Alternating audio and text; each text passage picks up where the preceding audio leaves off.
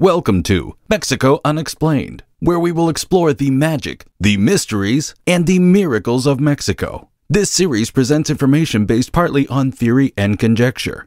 The podcaster's purpose is to suggest some possible explanation, but not necessarily the only ones to the subjects we will examine. Here is your host, Robert Bitto. Welcome, and muy bienvenidos to episode number 344 of Mexico Unexplained, where we examine the magic, the mysteries, and the miracles of Mexico. I'm your host, Robert Bitto.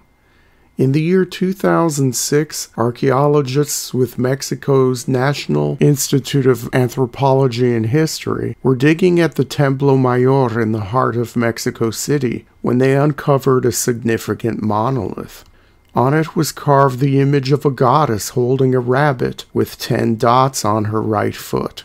Scholars interpreted this to mean the year 10 Rabbit, or the year 1502 in the Western calendar. This was an important year for the Aztecs, as it was when their beloved emperor, Ahuizotl, passed away.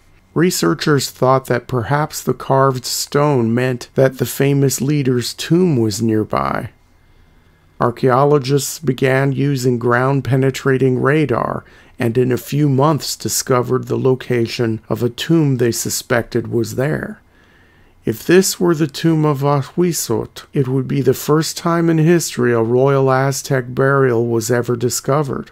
Excavation of this tomb only began in 2019, which was the 500th anniversary year of Cortez's march on the Aztec capital of Tenochtitlan that marked the beginning of the end of the Aztec Empire. In this large stone box, archaeologists found jaguar bones and the bones of a young boy, who at the time of his death, at around age 9, was clothed to look like Huitzilopochtli, the Aztec god of war. The boy was wearing a jade necklace and had on what was a cape or wings made from the bones of hawks. On what would have been the back of the jaguar, they found an intricately carved wooden medallion, possibly also dedicated to the war god. Beneath the bones of the child and the jaguar were the bones of a roseate spoonbill, a bird from the flamingo family, long associated with Aztec warriors and the Tenochtitlan nobility. Alongside these curious finds, in the sarcophagus were seashells and pieces of coral, which came from the coastal waters of the Yucatan and Belize, almost 1,000 miles away. Researchers believe that the location of this tomb was once part of a circular ritual platform which stood in front of the twin pyramids that made up what is now called the Templo Mayor. According to accounts made by members of Cortez's entourage at the time of the conquest, Aztec priests deposited the cremated remains of the Aztec emperors in this circular stone platform along with elaborate offerings. By the time of the COVID-19 quarantines and lockdowns, only a little more than 10% of the tomb had been excavated and studied. At the recording of this podcast, excavation of this important discovery has not yet resumed. The world is left hanging with a huge question. Did archaeologists discover the final resting place of the great emperor Ahuizotl? In the time before that question can be answered, perhaps we can ask another important question. Who was Ahuizotl? The future emperor was born at the royal palace in Tenochtitlan sometime in the late 1460s. He was named after the legendary lake monster said to have inhabited Lake Texcoco. For more information about this Mexican cryptid, please see Mexico Unexplained episode number 89. Ahuizotl's mother was Princess Ahuizotl, sometimes referred to in the history books as Huitzilopochtli. The princess was the daughter of Montezuma I, who was the second Aztec emperor and the 5th king of Tenochtitlan. Through her mother, the princess was descended from the ruling family of the kingdom of Cuauhnahuac, which was later renamed Cuernavaca. Ahuizotl's father was Tezozomoc, whose father was Aztec Emperor Itzcoatl. During his lifetime, While technically the leader of the Aztecs, Tezosomoc never assumed the title of emperor or Tlatoani because his wife outranked him by blood. In this complicated household, Ahuizotl was the third of three brothers. His older brothers were Axayacatl and Tizoc, who both became Aztec emperors. Ahuizotl also had a sister, whose Aztec name, Chalchiuhnenentzin, in English means noble jade doll. Chalchiuhnenentzin rose from the rank of princess to that of queen when she married the king of Tlatelolco, a wealthy and powerful man named Moquihish. History records Ahuizotl's sister as being very tall and very slender, much like a supermodel of today. Apparently, the king of Tlatelolco treated Ahuizotl's sister terribly, and this was one of the reasons why their older brother, Axayacatl, when he was Aztec emperor, conquered the kingdom of Tlatelolco and executed King Moquihish. This conquest happened in the year 1473 when Ahuizotl was still a boy. As a young man, the future Emperor Ahuizotl experienced the drama of his extended family and all of the intrigues of court life at the Aztec capital of Tenochtitlan. In the year 1480, Ahuizotl's older brother, Emperor Axayacatl, became seriously ill and died the next year. The second of the three brothers, Tizoc, then became Emperor of the Aztecs in 1481. Tizoc had a short reign, only 5 years, but during that time he accomplished a great deal. The Aztecs conquered and incorporated 14 different independent kingdoms into their empire, and construction began on the Templo Mayor. Some sources describe Tizoc as sickly and use this as a reason why he passed away at a young age. Others claim that Tizoc was poisoned to make way for the younger brother Ahuizotl to assume the title of Tlatoani and rule over the vast Aztec empire. Ahuizotl became emperor in the year 7 Rabbit, or 1486. Some sources say that he was about 17 or 18 years old when he was declared the supreme ruler of the Aztecs. It is assumed that as a boy he participated in some of the military campaigns of his older brothers and was skilled in the art of war. Some history books even declare Ahuizotl to be the greatest military commander who ever lived in the ancient Americas. This young emperor's warrior sensibilities were so fine-tuned that the Aztec Empire almost doubled in size during Ahuizotl's reign. Within months of assuming power, the young emperor had his first test.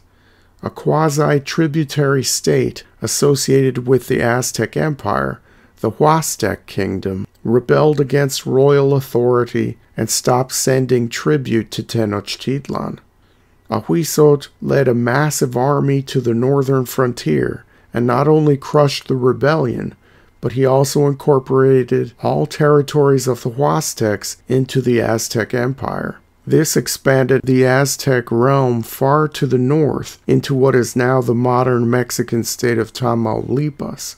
The Huastecs had been a buffer state between the Aztecs and the warlike and nomadic Chichimeca people, discussed in Mexico Unexplained, episode number 142.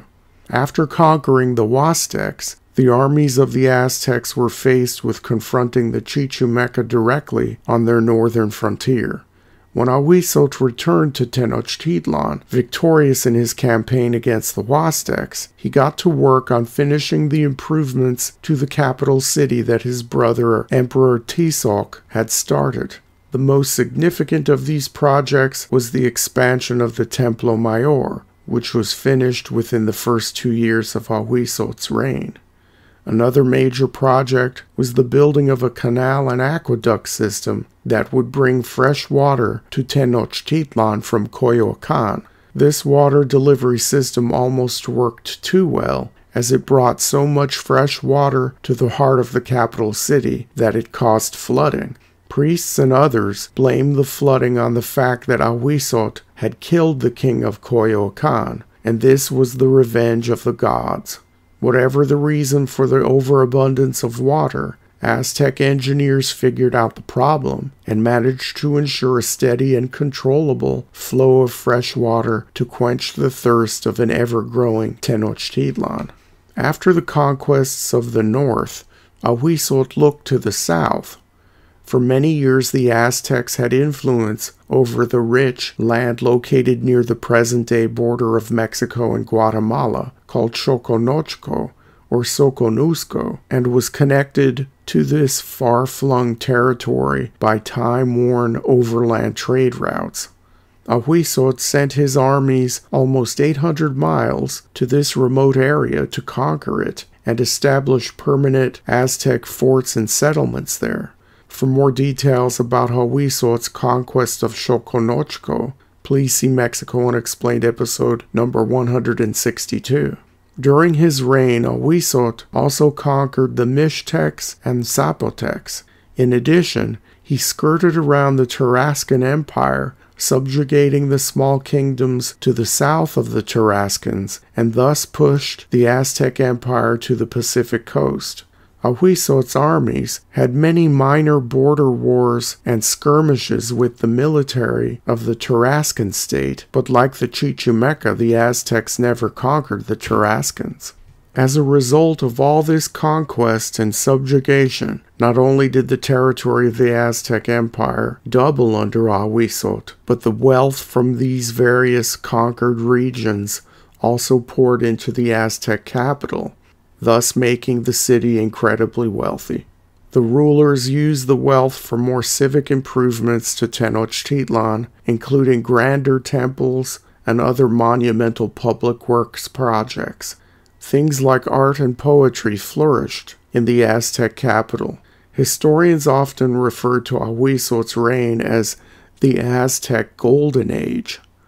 It is important to note that while many people may glorify this time in ancient Mexican history, and many Mexican Americans in particular may feel a sense of pride in this Aztec past, like many empires the world over, the glory days were the result of colonization, exploitation, and subjugation of other peoples.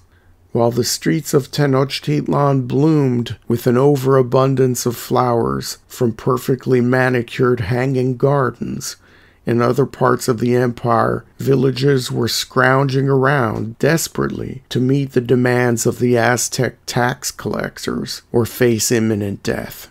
History is always more complex and nuanced than most people think.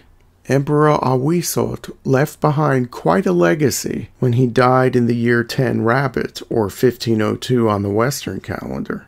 There are conflicting stories as to how this famous Aztec ruler died.